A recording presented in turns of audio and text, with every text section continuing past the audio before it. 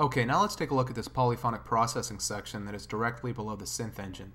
This is essentially a collection of signal processing units through which the sample output is passed before being shaped by an amplitude envelope. These consist of an amplitude modulation unit, a delay unit, and a filter, and then of course a mixer that allows us to choose how much of each one of these individual sections we want to include in the mix. So let's start with amplitude modulation. What this does is allows you to multiply the signal or the sample output by the signal coming from the oscillator, one of the oscillators.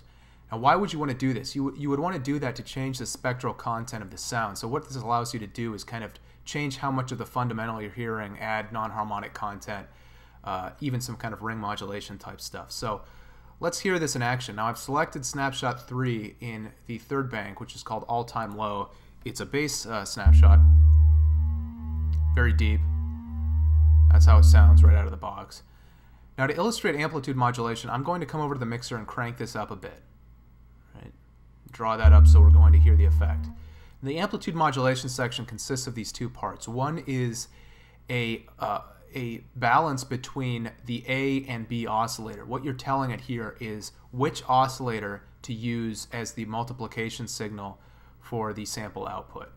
So right now I have it toggled all the way to A. If I want to flip it over to B, I move it all the way over, and now it's taking the B oscillator as the multiplication, as the factor that it's multiplying. So now we're set to B. If I move this control next door, which is the amount of squaring, it essentially determines what kind of harmonics you're going to get on top of the amplitude modulation. You'll hear this effect.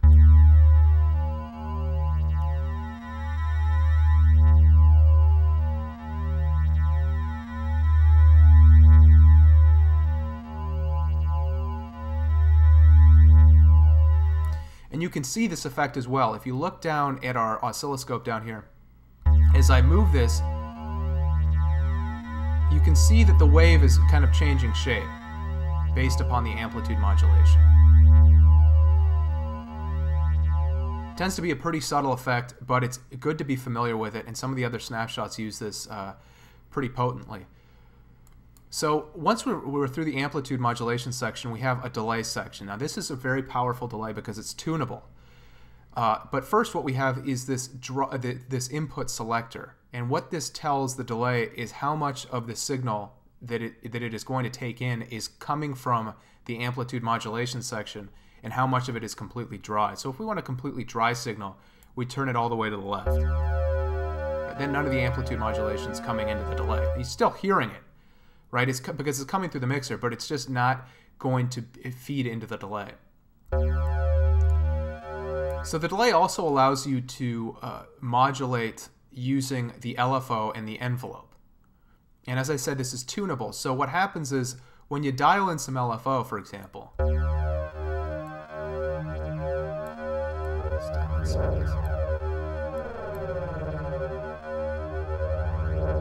and then you start to crank this up,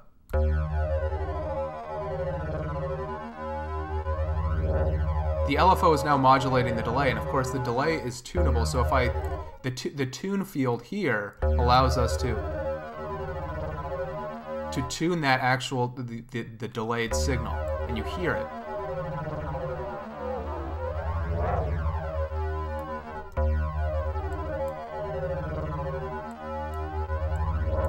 Now you can also use the envelope to modulate the delay.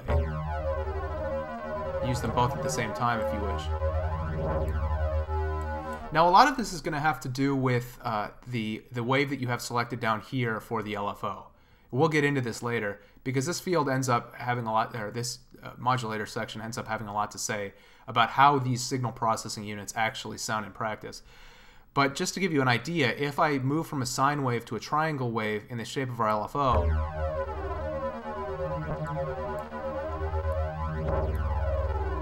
it starts to change the character a bit.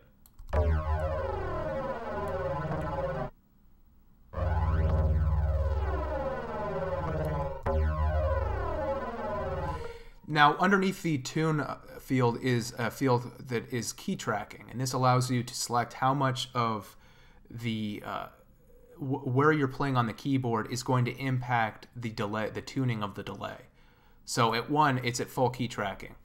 At 0, it's not tracking the key at all. So it's going to produce the same delay no matter what key you're playing. Let's take a look at this filter section next door to the delay. This is really 2 filters in one. It's a low-cut filter and a high-cut filter. In other words, a high-pass filter and a low-pass filter, respectively. And like the other 2 units, you need to have some amount dialed in at the mixer in order for this to take effect. Now, I have selected a different snapshot called Nasty Buzz. It's snapshot 9 in the 4th bank. And here's how it sounds right out of the box. So it is indeed fairly nasty. Now, as I bring up this high cut, it will begin to shave off some of those lower frequencies.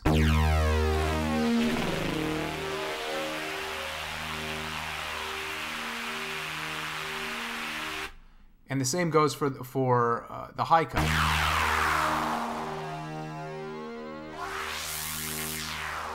And once I open it, it's a little confusing because this is, the higher you raise the low cut, the more of the low frequencies you're cutting out. And it seems to be the case that the lower you have the high cut, the more of the high frequencies you shave off. So it's a little counterintuitive, but once you fiddle around with it a bit, you'll get the sense of it. Now, these 2 sections are key tracking, and these allow you to change the filter cutoff based on where you are in the piano roll. So if you want key tracking on, you have it set all the way to the top. If you want to turn it off, just crank it down to the bottom. Now, moving on from the filter, we have this 2 feedback indicator. And this merely illustrates the signal flow. So it's telling you that amplitude modulation, delay, and filter are all going into the feedback. So whatever you dial in for the feedback up here is going to contain the changes that you've made to these signal processing units. Now, next door to that is this mixer, and the mixer is a little tricky because it seems to have bidirectional controls, and it's not exactly clear what they do, but it is clear that on both ends of the range, some effect is being produced for that particular parameter. So for sample, for example, and I've reset our Nasty Buzz snapshot, if I have this all the way in the negative position or in the positive position, we really hear that sample waveform. Now, when it illuminates, that means it's right in the middle. Amplitude modulation is similar. I can use amplitude modulation both positively and negatively.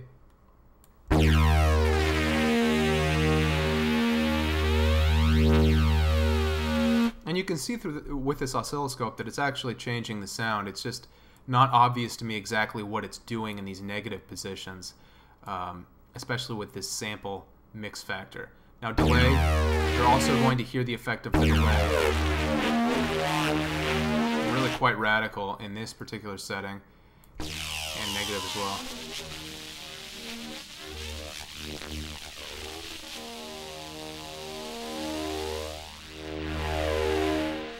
So they're definitely different. But it's a little kind of mind-bending to figure out what they do. And of course, the same applies for filter. I'm going to reset this, and then we'll move next door to something that's far more intuitive, which is our amplitude envelope.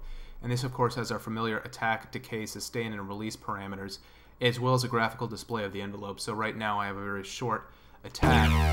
If I raise this, you'll see that this changes to reflect the amplitude envelope has had its attack change, and the sound really fades in. And I can also manipulate the decay and the sustain and release parameters if I want more of a choppy sound.